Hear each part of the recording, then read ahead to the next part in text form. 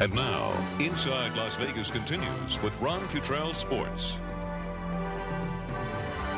All right, Major League Baseball is back tonight at Cashman Field. A beautiful night for the Padres and the Mariners. Let's head live to Cashman Field, where joining us is Mike Maddux, the former pitcher for Rancho High, now, of course, with the San Diego Padres. First of all, Mike, I got to tell you, Nate Tannenbaum wanted me to tell you hi, and he wanted me to ask you how your golf game's going.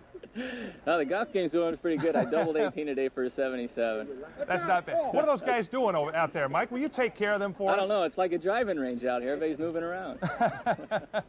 What do you expect to do this season? Last season, you were a guy that was a utility pitcher, really, for the Padres. Had a very successful 6-2 year last year with the Padres. What are they going to have you doing this year? Any starts for you? Well, this year I talked with Greg Riddock, the manager, and Mike Rourke, the pitching coach, and we agreed that my...